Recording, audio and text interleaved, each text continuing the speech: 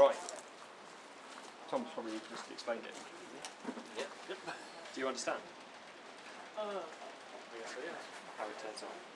Yeah, I think so. It's just the angle between. I was just wondering about the angle between the tail and the mast, because that was the confusing bit when we were trying to weld, wasn't it? Yeah.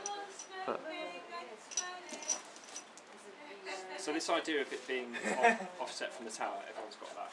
That it constantly wants to be turning itself, because the centre of rotation of this is all offset. So rather than blades, just think of them as being a big square board here. You always want to turn like that.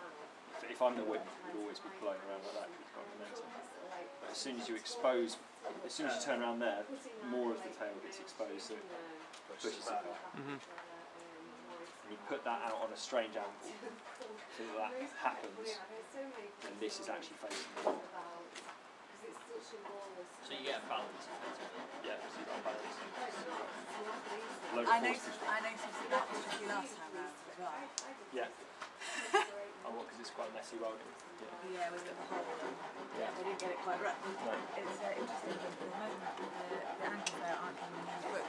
No, you just have to kind of work it out. Just to the make most difficult bit. Yeah. How much force do I need to exert on this to furl it then? Well, we've seen this give out 700 watts before it furls, which is probably going to have been a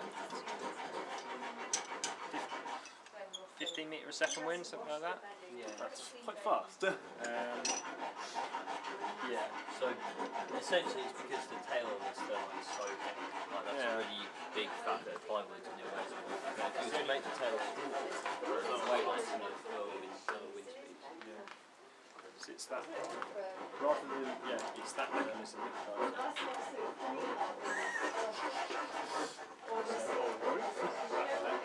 As it does that, less blade will be exposed to the wind. Yeah. Some of those shelves. Less power pushing it round, so it will drop back down. Rather than it just folding up, it would sort of hover like that and bounce up and down a bit and then fall back down.